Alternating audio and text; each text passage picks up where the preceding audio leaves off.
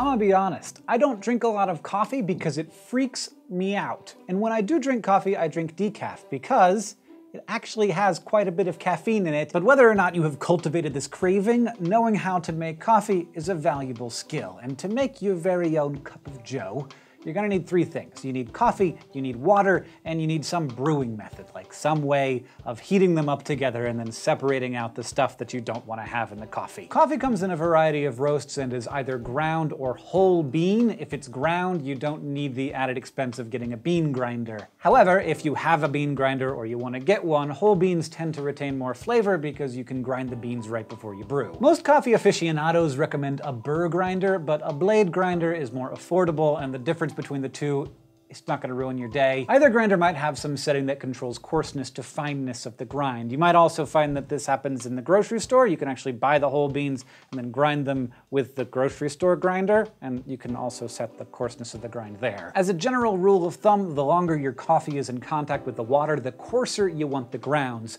So your brewing method usually dictates the coarseness of your coffee. If the intimidatingly hip coffee roaster asks you what kind of grind you want for your beans, you can confidently tell them your method of coffee brewing, and they will produce the grind that corresponds. Now let's talk about roasts. These exist on a spectrum that goes from light roast to dark roast. Maybe somewhat counterintuitively, light roasts have more caffeine in them, and they taste more acidic, like citrusy and bright. Light roasts will also retain a lot more of what they call the flavor information from the place where they were grown. So a light roast from Ethiopia will probably taste different than a light roast from Guatemala, if you can tell the difference at all.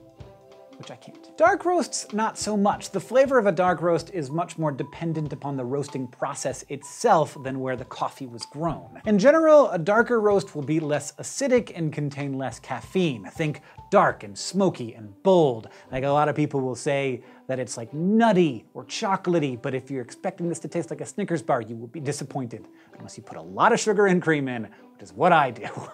And as you might expect, medium roasts are in the middle. Water is easy to overlook, but bad tasting water will result in bad tasting coffee, so use the best tasting water that you have available. That might be a water filter in the fridge, or bottled water, or cold water from the tap if you live in a place where you really like the tap water like I do. Now, many people believe that hard water or water with more minerals helps bring out the flavor of the coffee, so keep that in mind when selecting your water source. Finally, you must select a coffee brewing method with all of its trappings. There are a bazillion ways to brew coffee.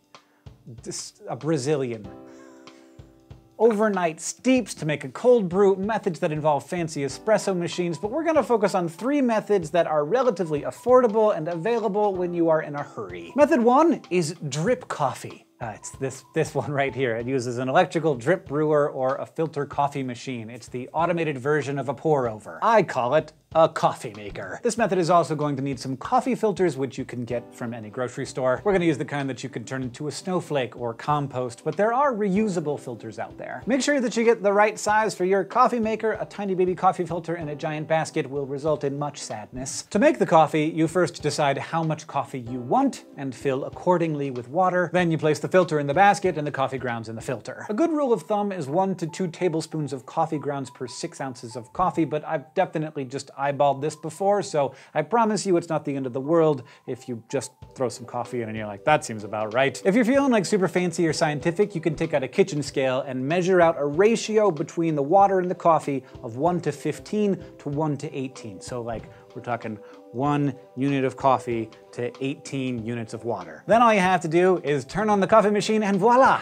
You are the bathrobe person in that coffee commercial. Method 2 is called the French press or cafetiere or coffee press or a bunch of other names depending on your geography. For this method, you will need this object, which is basically just a cup with a piston and a disc on it, and the disc separates the grounds from the drinky part. You will also need a kettle or some other way of heating water. First, determine how much coffee you would like to make, measure out the corresponding amount of coffee grounds to water, with the disc piston portion out, layer the grounds at the bottom of the cylinder. Then heat your water. If you're feeling extra fancy, you can use a thermometer to get the water to about 195 degrees Fahrenheit or 90 degrees Celsius, but if you don't have one, just boil the water, then turn off the stove and wait a little while, like 30 to 60 seconds, seconds for it to cool off some. With the water at the correct temperature, pour about half of it in and set a timer for 4 minutes. 30 to 60 seconds into the 4 minutes, use a spoon or a chopstick or whatever sanitary utensil you have around to break up the crust of coffee and mix it all up. Then pour in the rest of the water, and with the piston pulled all the way up, put the lid on. Wait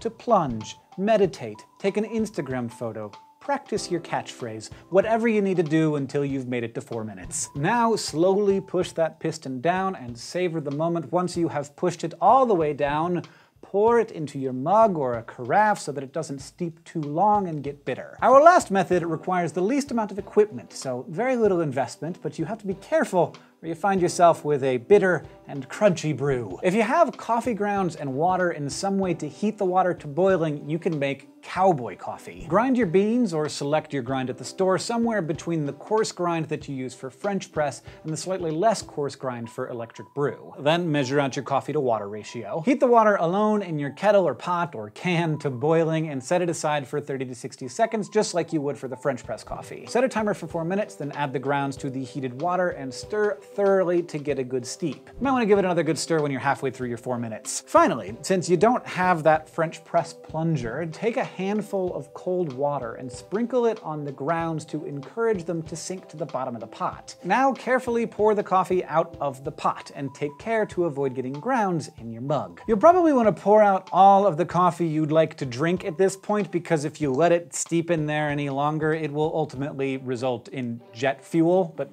I'm not here to judge. Regardless of whether you brew your coffee over a campfire or in the fanciest of machines, you are now participating in a ritual humans have been performing for hundreds of years. If you have any coffee making tips or tricks that you'd like to share or have a topic that you'd like us to cover, that's what the comments are for. They're down there. We will also be in them, seeing what you have to say. And if you want to learn more about adulting with Rachel and me, you can go to youtube.com/learnhowtoadult and subscribe.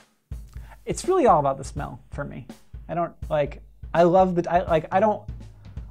taste of coffee, but the smell, I will smell it all day. This method is also going to need some coffee filters, which you can get from any grocery store, medium, or steal them from work. Then all you have to do is turn on the coffee machine and voila, you are the bathrobe person in the coffee commercial. It's a good joke. Then you just put the water into the grounds and set your timer for about a minute. I figured I was gonna be wrong. My dad, when he comes to visit, because we don't have a ton of coffee in the house, he'll walks to the espresso stand. Oh, I want to do that again. Go back to medium close. That was the final. That was, we were ending, yes. Also, I think I said meow, I made a noise.